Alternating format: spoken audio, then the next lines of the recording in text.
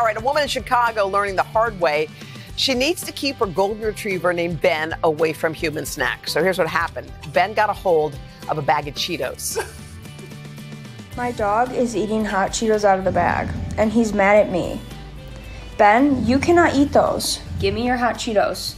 You cannot eat them. You cannot eat them. Oh, okay, I'm not getting near him. He's literally so mad.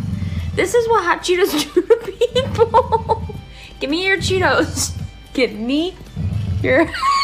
I'm done. You need to move. Oh my gosh. Oh, bearing fangs. You got to hear the growls. Josie said, oh my gosh. Wow. Yikes. Never has that dog been possessive of any kind of food until now, so she did distract him and grab the bag. Oh, okay. But I've never even seen a golden retriever do that. No. Yeah. It's like, now I believe they are descended from wolves. That's crazy. I mean, the hot Cheetos are good. Yeah. Are pretty tasty.